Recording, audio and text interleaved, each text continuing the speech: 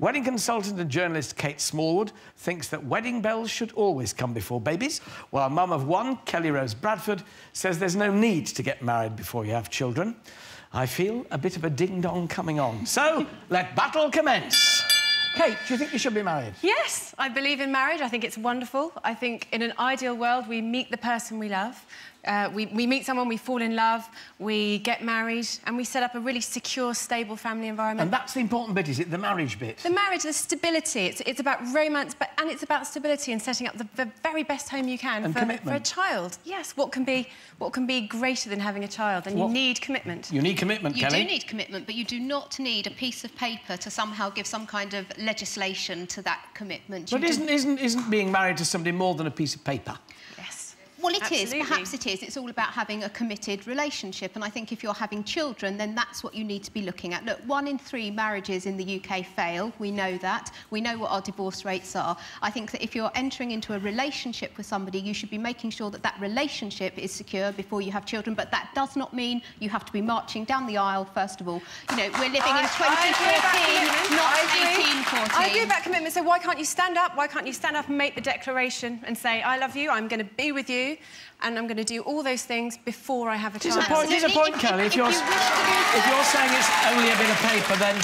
If you're saying it's only a bit of paper, why not sign it then? Well, if you wish to do so, that's all well and good. But the point I'm making is nobody should feel that they have to do that before they have a child. Because then what are you saying about the relationships that people do have, very secure, happy relationships, where they have 2 or 3 children, they've been together 10, 20, 30 years, have decided not to get married? Are you saying that there's no foundation, no security? Not at all. I understand that marriage... It's personal. It's so personal. Marriage is not for everyone, but I just think it's the absolute ideal. I think children like being in a family where their parents are married, where they can share the same name if they wish to. And it is more than a bit of paper. Legally, it is better to be married in And of course, we've got 2 kinds of marriage. We've got a civil ceremony, we've got a Christian faith marriage, which is important to people who have faith that they're married. But you're saying if you don't have faith, you shouldn't need to have to get married. And some people, their faith will dictate how they live their lives and the path that their lives take, and that is absolutely marvellous. For them, that is what they need to do. It's another marriage, guys, a shotgun wedding over there. Absolutely, that is what they choose to do. But I think for most people, the decision to perhaps buy a house, have children, then perhaps marriage will come later. I don't think we should ever undermine that decision, because what we should be promoting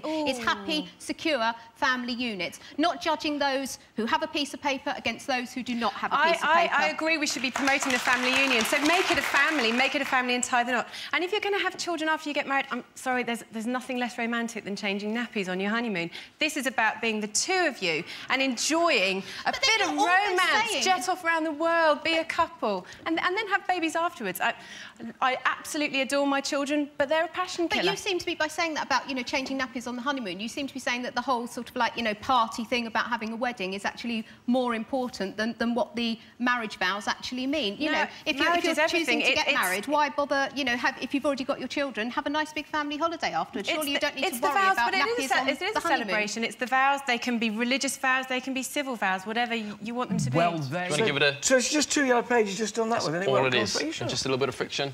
And you can take as much as you want. Quite a good sport, you know. And he said, well, would you eat a real worm sandwich? So, well, I had to, didn't I? But no worm was harmed in the making of that.